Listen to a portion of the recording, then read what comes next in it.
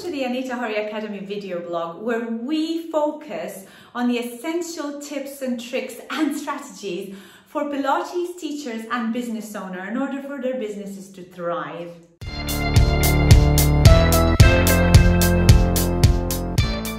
In this particular video, we're going to be showing you a particular strategy that I learned from my guru and teacher, Tony Robbins. And this has been a very, very valuable lesson for me. And I want to share it with you to help you improve your businesses and improve the way that you live your life as teachers. So I'm going to be showing you 3 master steps on how you can take control of your time, your life, and your business, as I've been learning from Tony Robbins. And this method is called the rapid planning method, and I'm going to be delving right into it after I give you a quick introduction about myself. So I'm Anita Horry. I am 2nd generation Pilates teacher and master trainer. I have a teacher training school, and I also am a business coach for those thriving Pilates instructors and business owners who want to make a complete difference in the way that they teach and in the way that they live their life. And guys, I'm here to serve you. As Pilates teachers, we are always trying to juggle our tasks and juggle our life and splitting it between teaching, between running our own businesses and having our own personal lives. So with the rapid planning method, what we're going to do is teach you these strategies to streamline your priorities, focus your energy, and achieve your goals with purpose. How does that sound?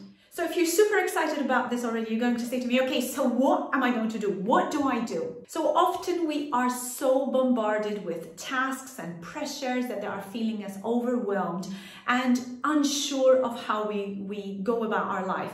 And this, I find, happens so much to Pilates teachers who start coming into the industry purely because they have such a big passion of Pilates and they want to share what they know with the community around them.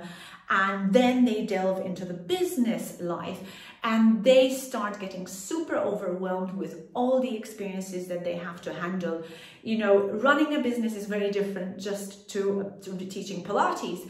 So you have to have the tools that are going to help you prioritize and strategize and really streamline the processes to have a successful business and not to get overwhelmed, not to get burnt out, right? So just a quick tip to help you as part of this planning method, the rapid planning method, is ask yourself, what do I need to do? So instead of dwelling on the problem and trying to figure out, my goodness, you know, I can't deal with this, this is too much for me, the rapid planning method, what it does is it asks you to first of all, just ask yourself that question of, what do I need to do? How am I going to solve this problem? What do I need to do to be able to solve this problem? So there's a saying that goes, everything is figure outable. So if you know that there is a solution to every problem, then you are starting your day and your mindset already in advance and in a more positive attitude, because you know that there is going to be a solution, and rather than focusing on the problem, you are focusing on how to find the solution. So this change of perspective is really going to help you start to take the steps required to be able to find the right solution for whatever issue that you are facing on the day. It ignites clarity and purpose and helps you take your steps to more achievable goals, right? It provides clarity and purpose, and it helps guide you to take more achievable steps. Remember, where your focus goes, energy flows. So wherever you want to focus your attention, that's where you're going to be more productive. So if you're focusing on the problem, you're not going to be productive. If you focus on finding a solution, then you are going to be taking those simple steps, maybe baby steps initially, to work towards achieving your goal and to finding your solution. And then essentially your result becomes your target. So that would be a beacon towards your actions. The next step of the rapid planning method, which is very important, is to find your drive, in the sense, in saying, what is the purpose of this task? What is the purpose of me doing this? What is my drive for me to do this? Why am I doing this, right?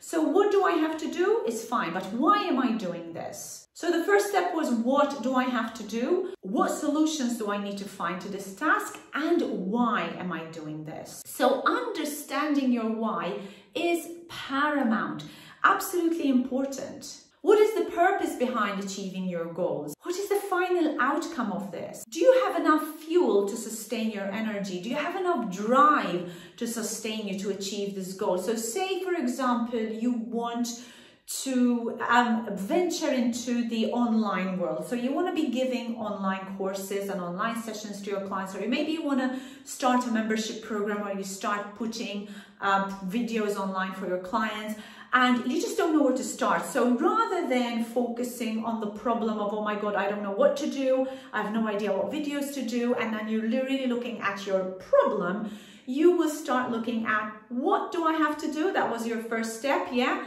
What do I need to do this? Okay, maybe I need to start recording myself. That's the first thing, yeah? And then the next step is the drive. How driven are you to be giving these videos online, to be putting this amount of content online for your clients to be able to follow? And if you think, well, okay, that's a good idea, but maybe I'll do that one time, maybe I won't, I'm not really sure. If that is so doubtful in your head, that's not going to happen. You have to have that drive within you, that purpose within you to say, you know what, I really am enthusiastic about this. This is going to happen and I'm going to take steps. And whether or not the steps are super simple and super small, or they're huge, gigantic steps and they're massive action, it doesn't matter at this stage, because what's important is that you keep moving forward. You have to uncover your deeper motivations as to why you want to do this. If you're thinking that there isn't enough motive for you to do this, then whatever your plan is, whatever your project is, whatever your task is, it's not going to happen, or at least it's not going to happen as efficiently as it would be if you had put the drive into it, and also the emotional awareness and achievement that it's going to give you. So say, for example, I go back to the same exercise or the same example of putting your content online, and you have got this whole wall of fear around you about not being able to do videos. You freeze when it comes to you come to do exercises in front of a camera, or you just don't know where the setup is, or you think that it's not going to be perfect, no, it's not going to be looking good, or maybe the audio isn't good. It doesn't matter. If you're so driven, because what this is going to mean is that it's going to give you that freedom to be able to earn an income while you're not actually teaching in your studio. Maybe you have your child to look after, maybe you have a family to bring up, maybe you have elderly parents you need to see to, maybe you want to be traveling and you don't want to be committing to staying in one studio. If your drive is so strong, if the reason to do this is so powerful, you are gonna find the way. So determine what the drive is. If your ultimate drive is that other reason that I just mentioned, rather than just, oh, I fancy putting some videos online, then you are going to be more likely to get what you've asked for, to take action and to actually make it happen. And that plan, that's going to be part of your planning method, that's going to help you take more action.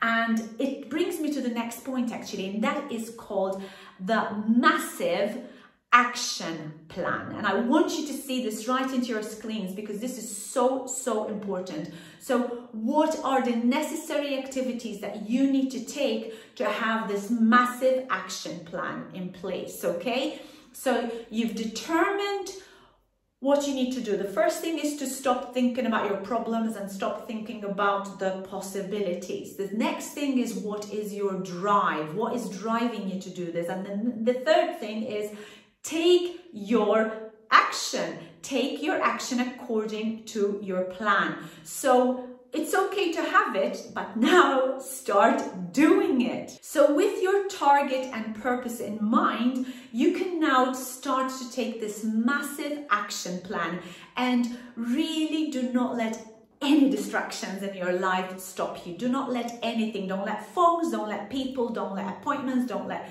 invitations to social events, do not let anything stop you, because if that is going to stop you, it's going to put a hurdle in your game, and then you're going to be so annoyed with yourself for not completing, or maybe for procrastinating and for not taking action soon enough. And you know that if you take massive action, what you're going to do is you're going to get there faster. It doesn't have to be perfect. You just start. That's the most important thing. Now, how do you start? Break your tasks down. Break them down to chunkable pieces of action. This is a term that Tony Robbins uses as chunking. Okay, so you chunk the tasks together. So how do we do this? By chunking down the tasks, make sure that you group your tasks with the same focus, with the same value together. So for example, if your tasks include getting yourself ready to start preparing your videos, having the right setting, having the right lighting, figuring out what your microphone is going to look like, where you're going to be placing it, and the time that you've allocated, you have to figure out all these things to be able to even start recording your first video. So the first thing that I would suggest you do is like, what is the goal for me today? So today I want to be able to just focus on having the right equipment. So chunk down those tasks. So make sure today I'm going to make sure I buy my right audio equipment, buy the right camera, or have the right camera, make sure I've got it, I've got the right lighting, and focus on that. That's my today's focus. Then maybe tomorrow's focus or next week's focus is going to be my gear. I feel maybe more comfortable wearing these kind of clothes in front of the camera. Maybe the mat that I'm using, it has to be right.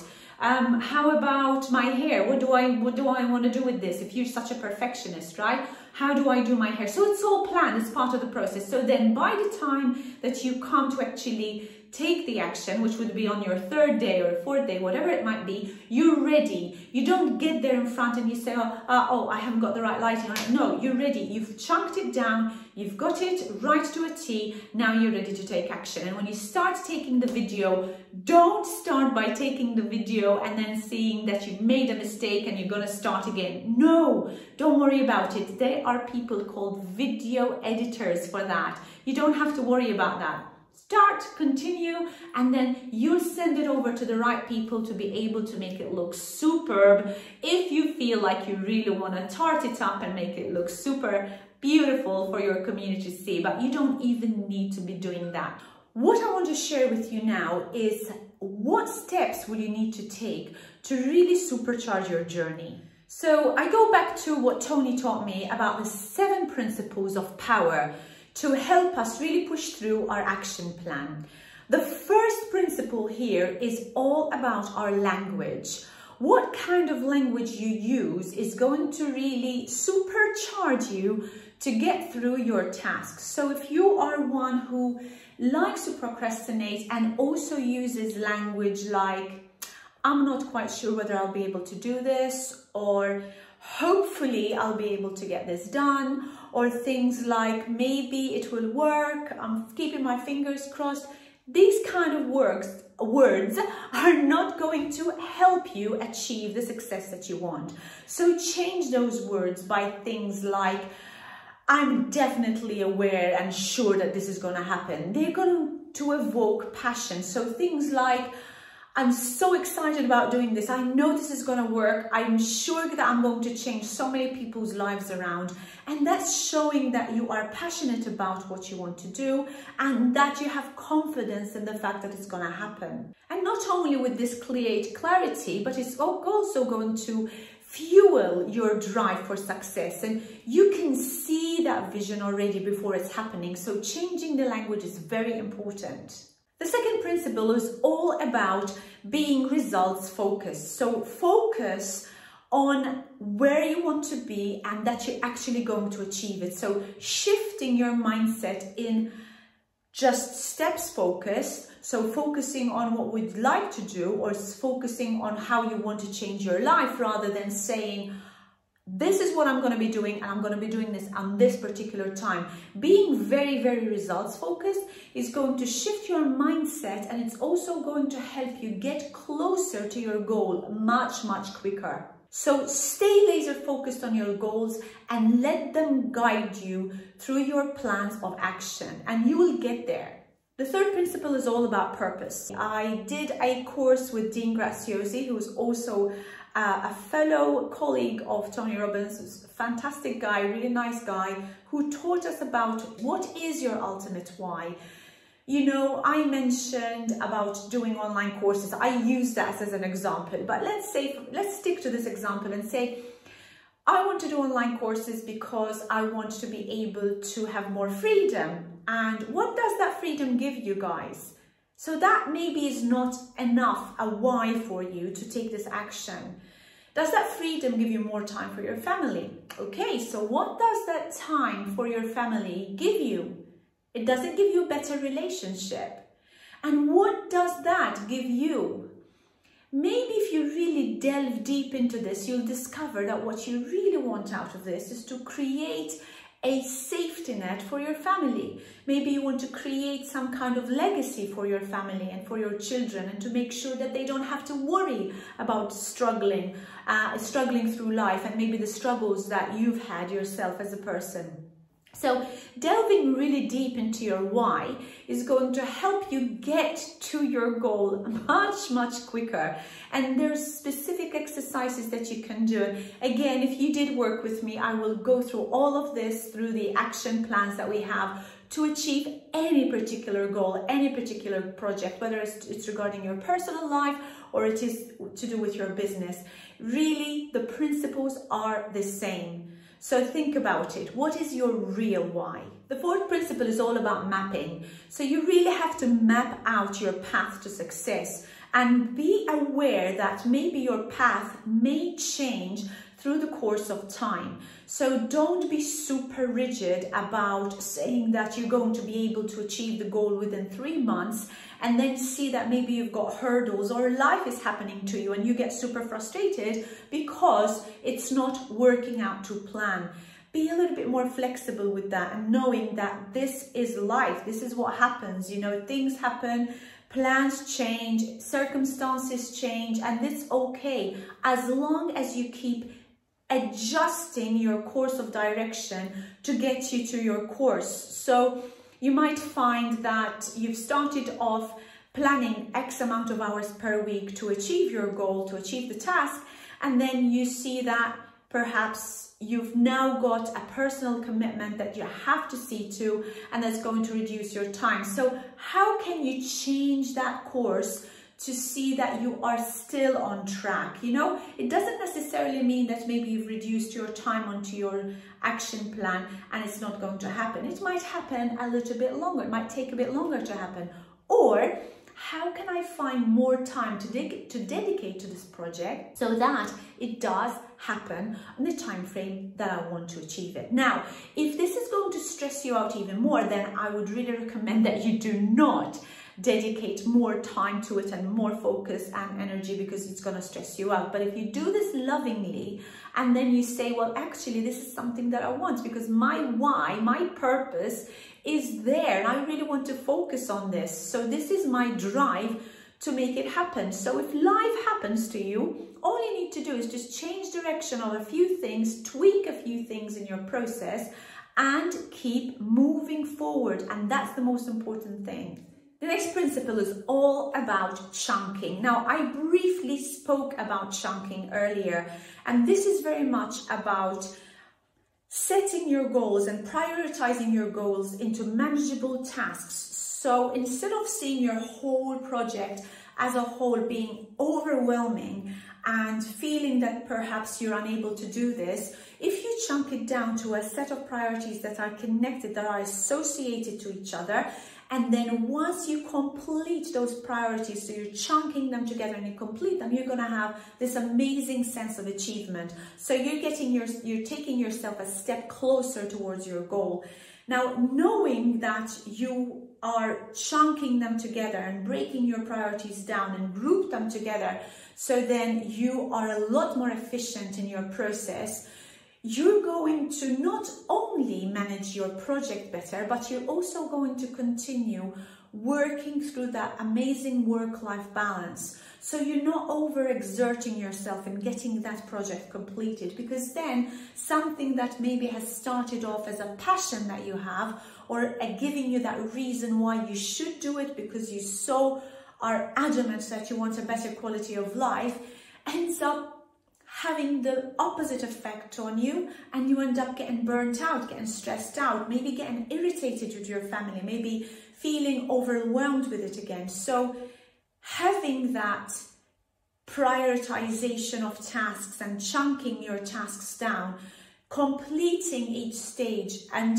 celebrating every task or every chunk of tasks that you have completed, like every stage, you know, think of it like a project that's going to happen in stages. So your priorities will be, they'll be chunked down to one stage first, and then another stage, and another stage.